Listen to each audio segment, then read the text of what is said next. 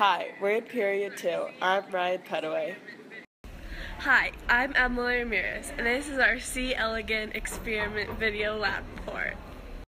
In this experiment, we used the RNAi system to determine the function of a specific gene in the C. elegans worms. We got the worms on the MGM Light LP50 starter plate and then used the chunking method and sterile procedure to transfer the worms to the IPTG feeder plate with ampicillin and the RNAi bacteria that the worms will feed on. It contains the double-stranded RNA. When the worms eat the RNAi bacteria, the double-stranded RNA gets in the worm cells, which triggers the RNAi interference system. Once the worms are transferred, we house them in an incufridge at 16 degrees Celsius for 48 hours.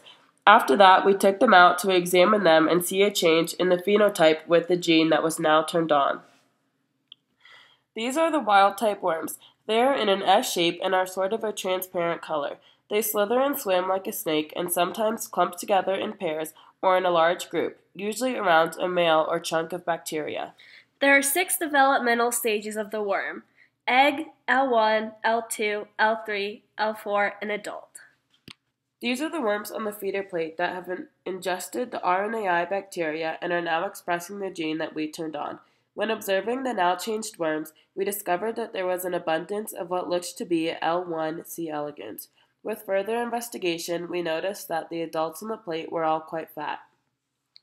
After investigating, we discovered that there was not an abundance of L1 worms, but they were actually worms in larval stages L2, L3, and even L4s. The adults looked to be just getting fatter while the worms in the other life stages shrunk, or were not elongating as they were growing. Our gene is DPY10, also known as the dumpy gene. It codes for a cuticle collagen protein that affects body morphology and movement, which is the cause for the dumpy appearance in our worms.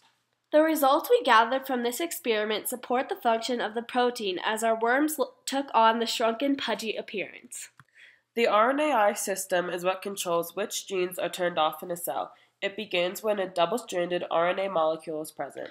The double-stranded RNA enters a cell, which is what starts the RNAi pathway. Then the dicer chops up any dsRNA and cuts it into siRNA, which binds to several other proteins which form a complex called the RNA-induced silencing complex.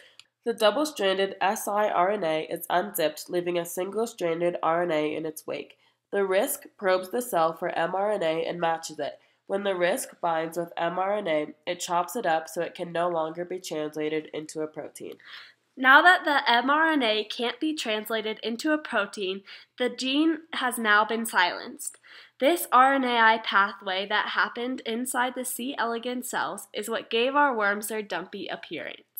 While this experiment was very interesting to learn about and observe the phenotype of the C. elegans changing and seeing a certain gene turned off, it was rather gross and we weren't the biggest fans of the worms. It was nice to gain insight on the silencing of genes and observe their morphology. C. elegans, see you later!